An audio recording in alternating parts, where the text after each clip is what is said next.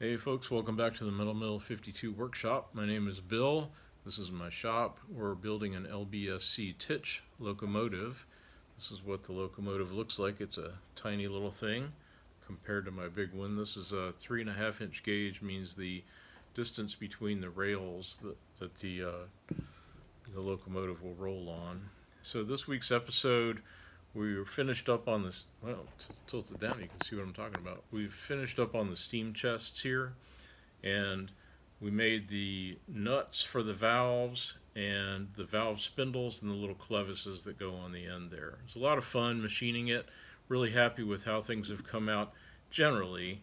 However, I will say one thing I'm not happy with is the valve spindles themselves, which are part of this episode. So I think I have the basic technique, but I'm going to blame this on the materials. This stainless was just really tough to work. And I put a couple of kinks in the threaded portion, and I think I know a better way to do it.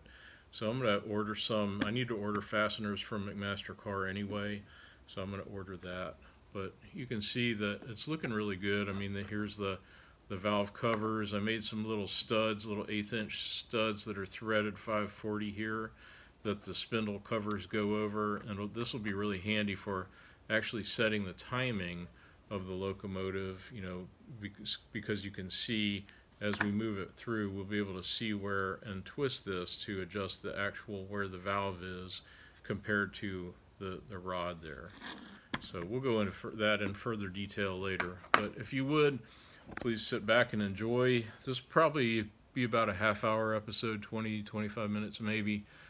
Hopefully it's enjoyable to you, and we'll keep you posted as we go along. Thanks again for all the nice comments. If you have a question, please ask. I'll do my best to answer. And if you don't have a question, but you wanted to tell me that you let me know that somebody watched it and appreciated me putting this together, just hit the thumbs up button.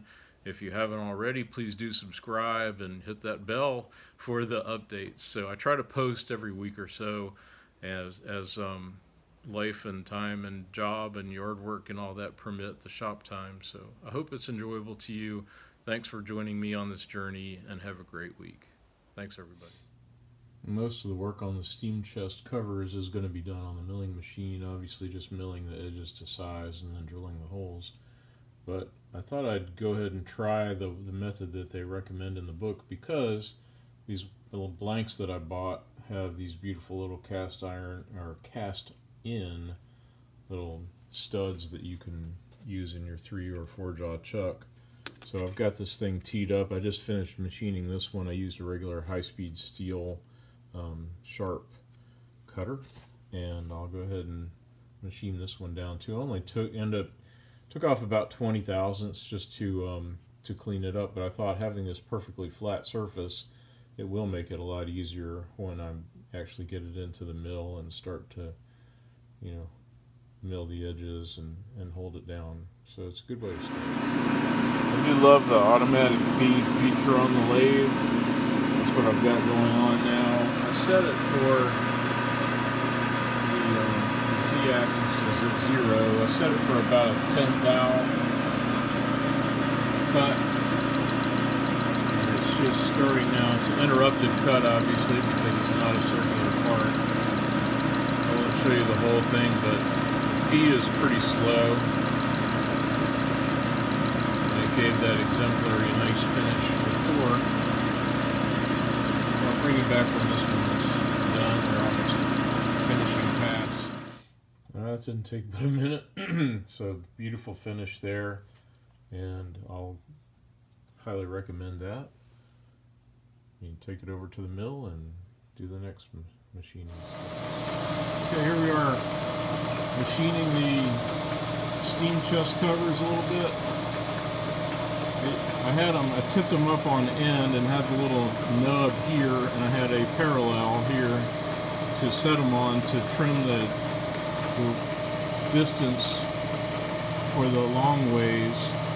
And now I've got it, as you can see, in the soft jaw, just cleaning up. I'm going to take off about 30 thou on either side to get to the right width. I measured it. This is the second one. And I'm just doing about 6 thou at a time or so, 6 or 7 thou. very light because I don't want to knock the piece out of the little soft jaws there. And also notice that when I'm doing the climb mill, I'm not cutting anything because the climb would have a tendency to push it up and out, so we don't want to do that. And here's the cover, steam chest cover for the steam chest. This is the one that I had to heat up and repair yesterday, so fits nicely.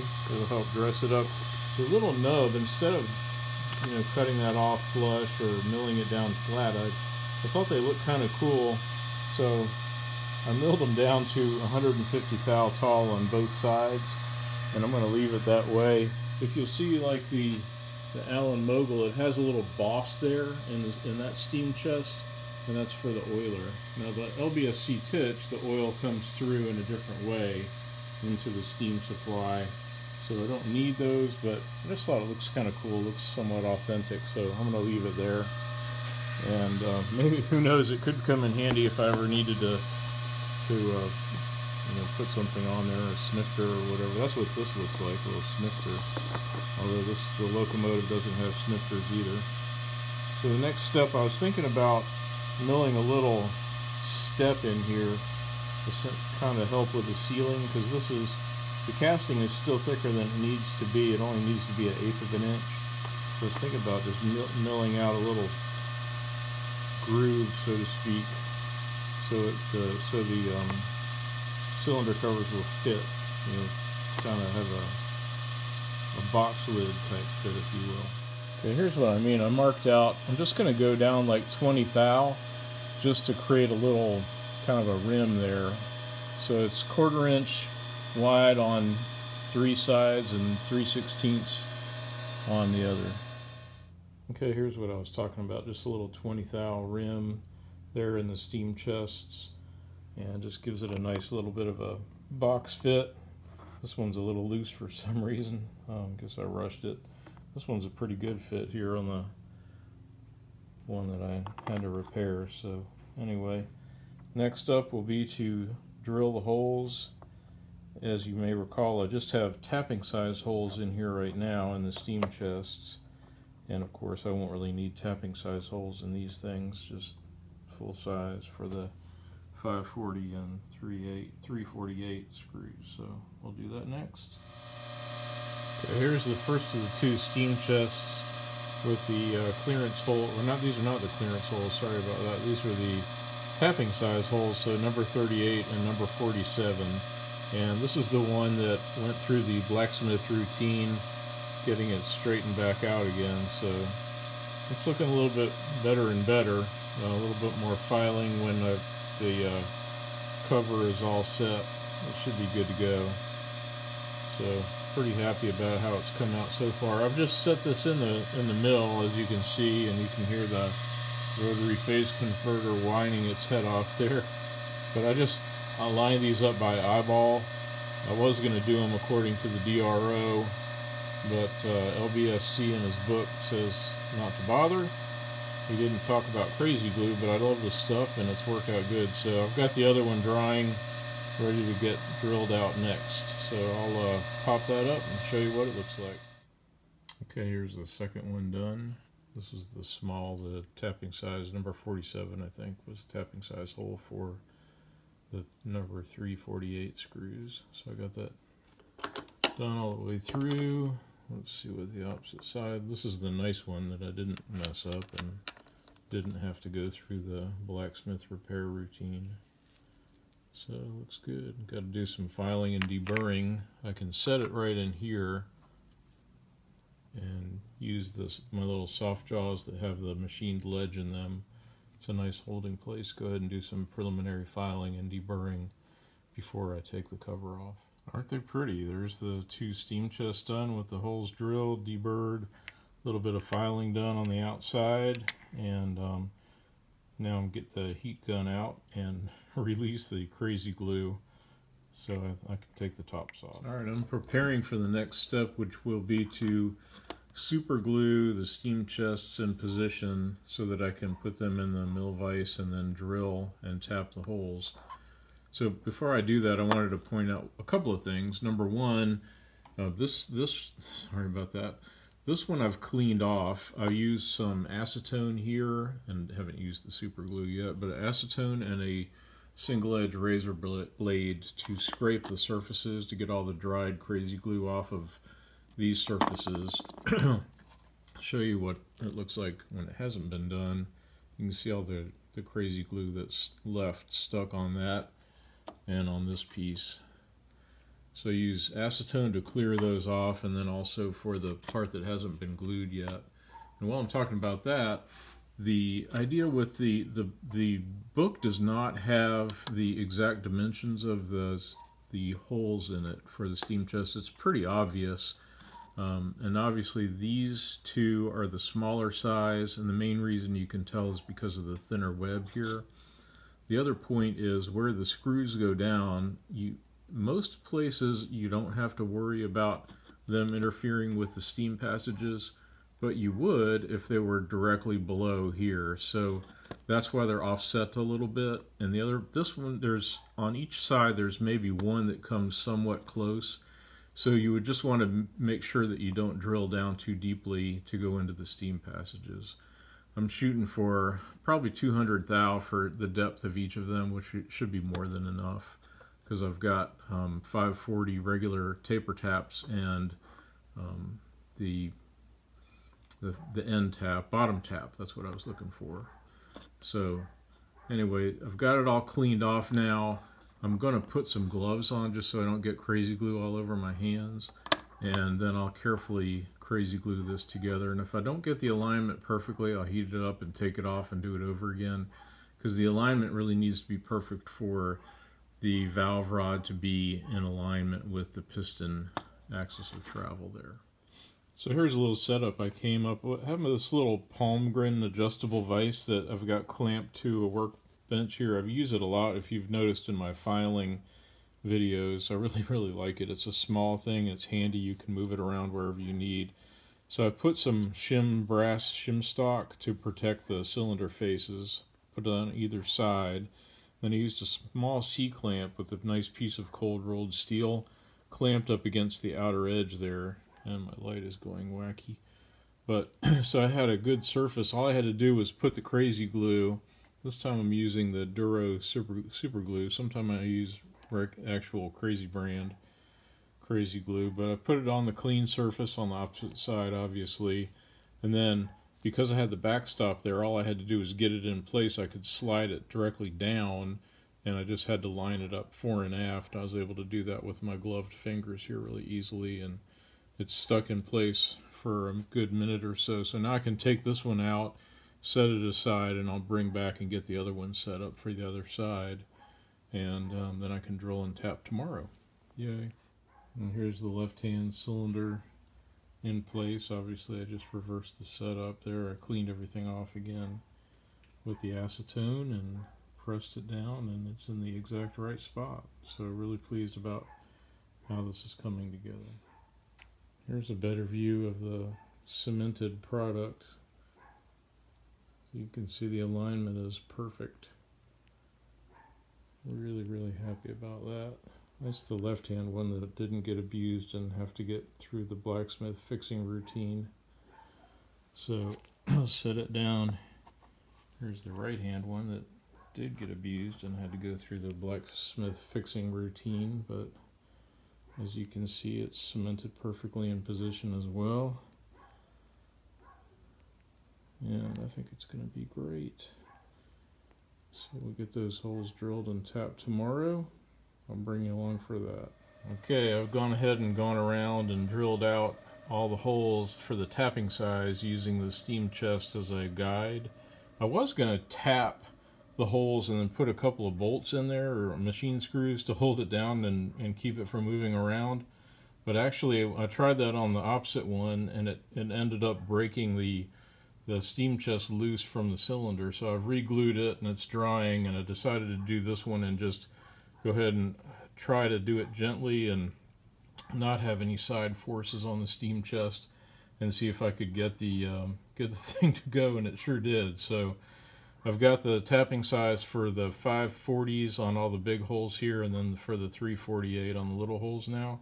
And what I think I'm going to do, that worked so well, I do need to drill out all these holes to the clearance size. So I'm actually going to do that now while this thing is set in its place, and we'll finish this one and go on to the next. Well, okay, that little change of plans. I got 4 of the large holes drilled out here in the good steam chest, the one that didn't go through the blacksmith routine, and then on the 4th one there, the drill caught and it spun the thing loose, so at least I don't have to worry about heating that up to melt the crazy glue to separate it.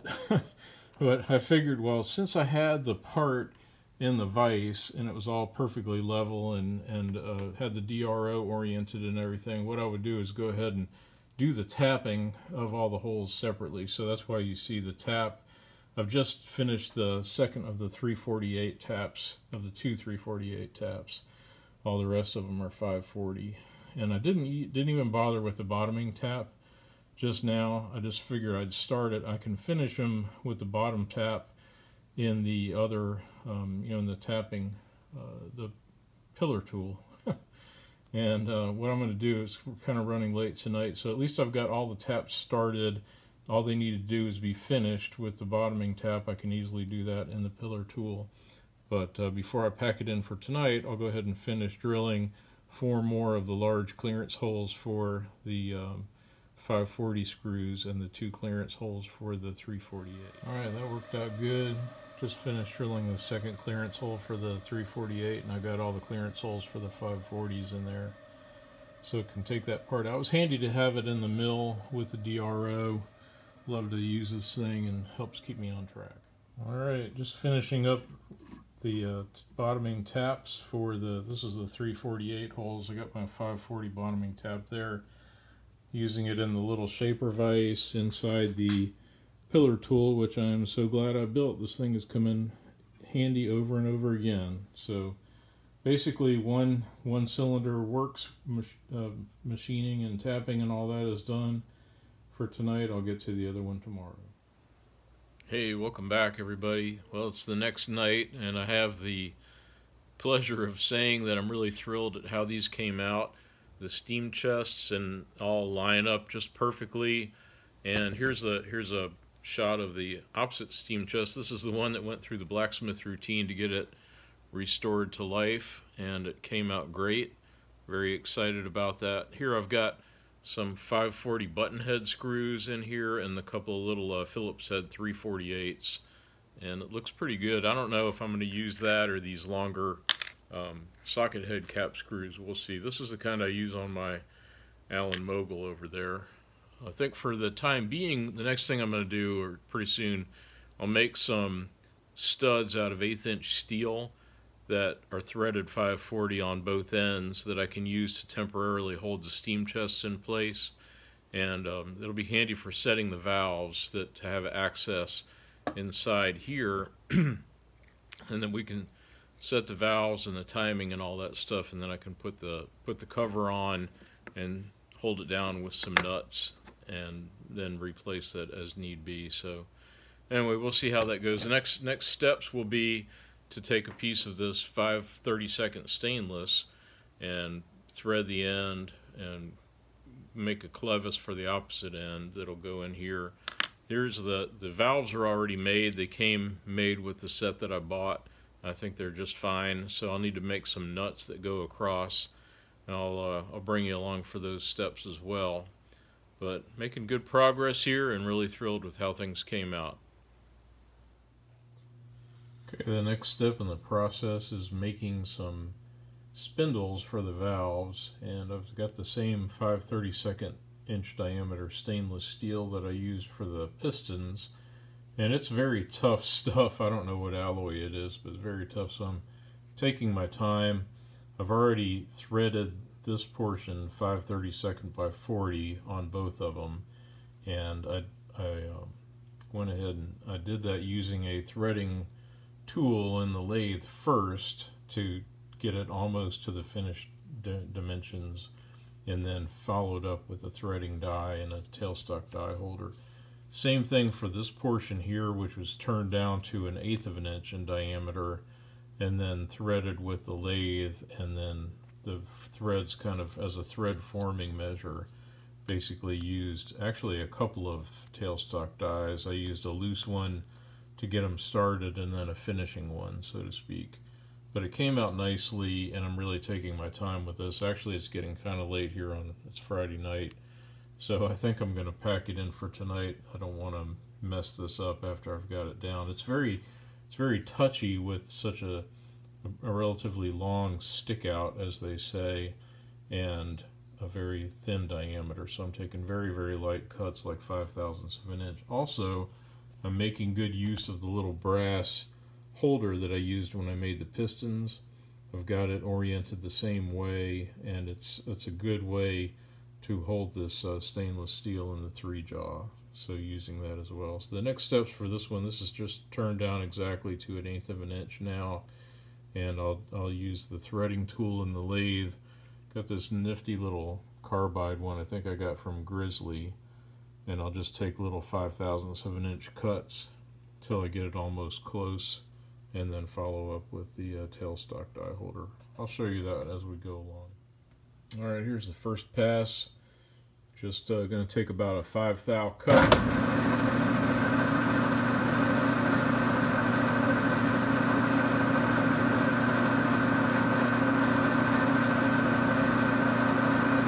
The lathe set at 70 RPM. Waiting for the index thing to come around. Here we go. And boom. The scratch pass of the 40 thread per inch. The scratch pass is always the prettiest. What's nice about this one cutter, as you can see, I can get pretty close to the shoulder there.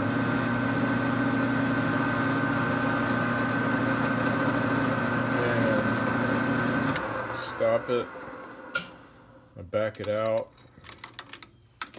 bring it over back to the 0 point, and just like A-bomb, except for 1,000,000 times slower. Coming in and set it at 0 again on the x-axis. 0. I'll leave it a little bit above 0 on there. So there's the 40 thread per inch. You can see it's a very fine thread. Coat it down with a little cutting fluid, and I'll just do this again. I'll set for another on the angle. Set for another 5/1000 cut on the angle, so it's less than 5/1000 even.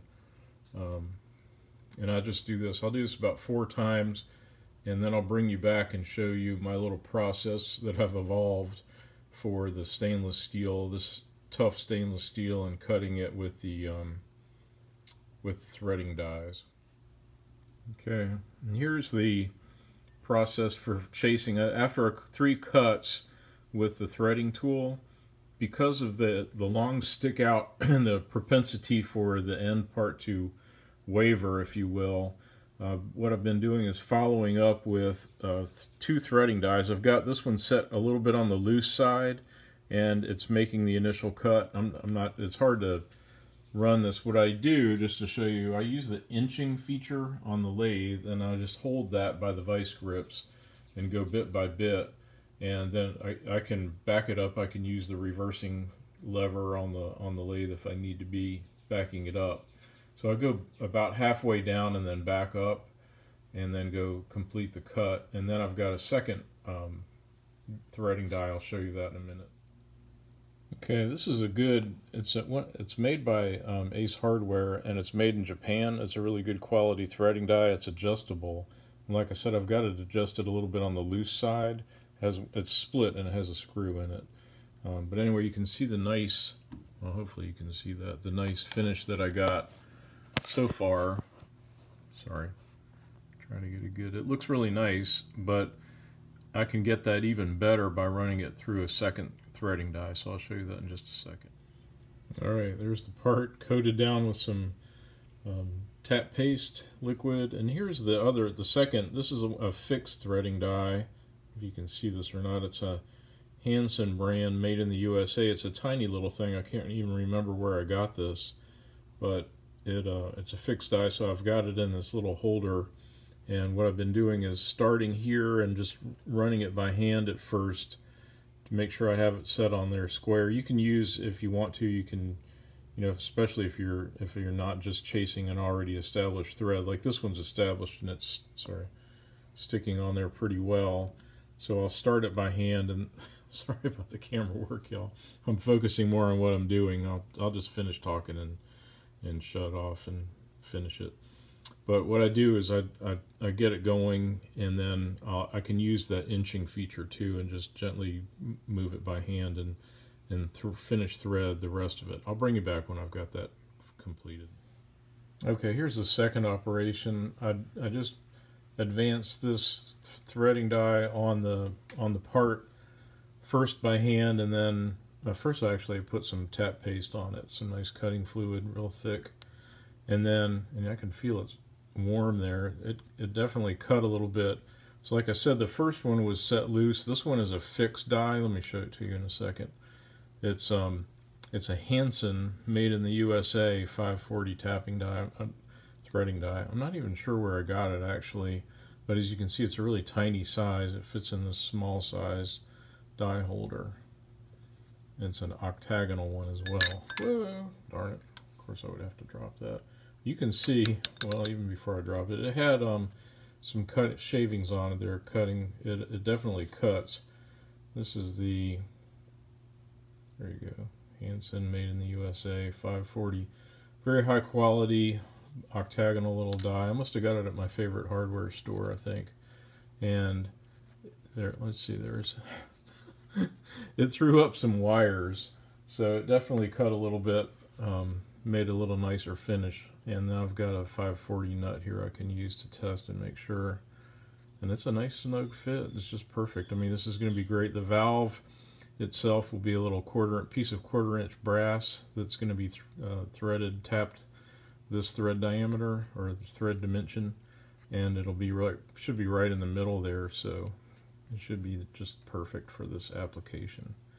So that's a big relief. Here you can see the little piece of brass there that's kind of acting as a collet for this stainless, and I'm really glad I got these things made. This was the thing that I was least looking forward to because of this stainless steel. I don't know what grade it is. I got it off eBay in some small sections, but it's not a grade I usually use. Usually get the easily machinable type, then I order it from a metal dealer. This one, I was trying to be cheap, and I got some pieces that are definitely stainless. They're not magnetic and they haven't rusted. I think it's a pretty high grade, but it's really hard to machine. So glad I've got this behind me. Okay, a little progress update. Here are the two valve spindles that we just made, and after I finished making those, while I had the 540 threading stuff out, I took a chunk of ordinary 1/8 inch steel rod and I threaded the ends 540. So I made some studs basically to go into the block, the cylinder block, and through the steam chests, and they're thick enough, as you can see, to cover the steam chest covers and be held down with some ordinary 540 nuts. Also, when I took these things off, I stamped them left and right, as you can see there, just to make sure I don't, well, just to make it easier for reassembly. So the next step is going to be to take this piece of 1/4 inch brass, which I've just laid out these marks here. I'll cut it in the bandsaw, and this is enough to make the two valve nuts. And the second, so the marks you see here, it'll be self-explanatory if you're building one, but it's a 1/4 inch thick here, and this mark here is the 3/32 mark in from the end. Actually, that'll be from the bottom, and I'll be drilling and tapping for 540 to accept these valve spindles, and then we'll have those things made, and we've already identified them. I have to file out the valve slots a little bit, but that's no big deal. So I'll bring you back for the making of the valve nuts. Alright, just about done making the nut. I cut the brass like I talked about, and then I milled it square, 1/4 inch square, and I've drilled and tapped one of the 540 holes, and I'm drilling and tapping the second one now using the bottoming tap. So take that out and deburr everything, and then cut it in half, and I smooth the edges. I don't know if you could tell before you, I marked where the cut is. I know the width of my bandsaw blade, and it's not a critical measurement anyway, so I'll cut that, smooth it, and we'll test fit them. Okay, working on the clevises now that will go on the ends of the steam chest valves. So you can see I'm doing them side by side. I got pieces of 1/4-inch steel here, and what I've already done, see if I can take these out without dropping them. Okay. The first thing I did was to square the ends off. There we go. And I drilled, try to get some good light, there we go. Alright, I drilled all the way through with them oriented this way in the vise, side by side. I drilled all the way through with the number 38 drill, tapping size drill, an 1/8 inch in, and then I drilled a clearance drill, a number 30, halfway down, and then I tapped it, the 540, I tapped it, threaded that it needed, and I did it for both of them, obviously. And then I put them side by side this way, and let's see, yep, then just used an 1/8 inch, what the Brits call a slot drill, a 2-fluted end mill, which does work pretty well for creating a slot, of all things. So I've got an 1/8 inch slot in there, just like it's called for. Main reason I bring this out is in the book, it's not obvious, but there's 2 different styles of clevises that go on the valve slide spindles. One is the 1/4-inch square, like this, for the type with the eccentrics, and the other one is a 3/8 by 1/4 inch. So luckily I had some 1/4 inch square stock. Next I'm going to saw them off on the bandsaw just a little past the 1/2 inch mark, and then I can put them in the 1/4 inch square collets in the lathe and drill and tap the back end, and also make a little shoulder. I'll bring you back for that. Alright, here's the 2 pieces cut off at a 1/2 inch, cleaned up in the bandsaw just a little bit, and I got one of them fitted in here in the square 5C collet chuck. So I'll tighten that up and round the shoulder and drill and tap for 5/32 40. Okay, this will be the last segment of this week's video. Just wanted to show the finished product, basically with the valve spindles. Made the little clevises here, and it works nicely. I do think, I hate to say this, but I think I'm going to remake the valve spindles themselves. I just am not really happy with how they came out, and I think what I'm going to do is make an order to McMaster-Carr and order some proper, like 303 stainless steel in the 5/32 diameter, just so I can make them. One thing's for sure, I need to remake them because I made them slightly too short, although there's enough throw there. You can see it, I mean, it'll expose both of the intakes, but I'm not happy with that, and I need to order some fasteners anyway. Like the stainless steel's a couple dollars, so all the segments that you've seen in this one, I'm going to redo those. I won't bore you with showing that over again unless I come up with a better technique, but I'm going to redo the spindles anyway. But this is the finished product. It basically looks really nice. It looks like it's going to operate just fine, so I'm very happy about how they came out, except for the spindles themselves. So thanks for bearing with me, everybody. Have a great week. We'll talk to you soon.